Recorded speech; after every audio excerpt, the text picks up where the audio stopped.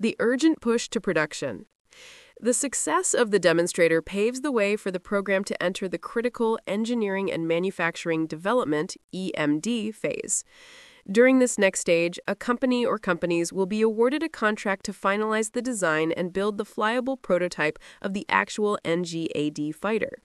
Secretary Kendall has repeatedly framed NGAD as the Air Force's top acquisition priority, essential for countering China's rapidly modernizing PLA Air Force. He has often stated that the U.S. must leverage its current technological advantage, warning that the window of opportunity is closing. The NGAD program is not just a single aircraft, but a system of systems, which will include a piloted quarterback fighter, the F-47, operating alongside a fleet of unmanned collaborative combat aircraft, CCAs, all connected by advanced networks. With the demonstrator's flights complete and the program moving forward, the U.S. Air Force has taken its most concrete step yet toward making the once futuristic concept of the F-47 NGAD a battlefield reality.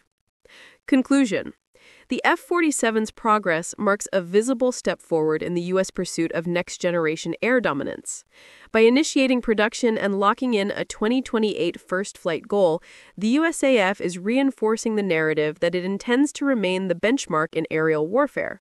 Whether it will dominate in operational terms will depend on how well the technologies integrate, how rapidly the aircraft can be fielded and sustained, and how adversaries respond.